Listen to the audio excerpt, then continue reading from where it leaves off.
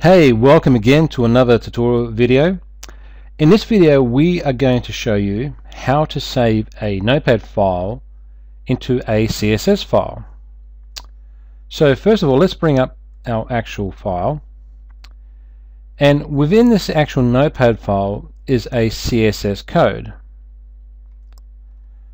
Now hopefully you've already viewed the tutorial videos on CSS and start to understand what it means. If not, you need to do that. But for this purpose, we're just showing you how to save a Notepad file to a CSS file. Now, first of all, I need to save this, give this a name, because I've just opened up this Notepad.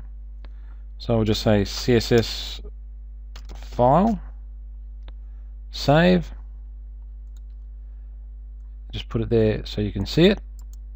And as you can see, it's just an actual Notepad file. My next step is to convert this to a CSS file. Again, if you looked at the HTML tutorial video, it's very simple. All you need to do is just go .css, save, and that's it.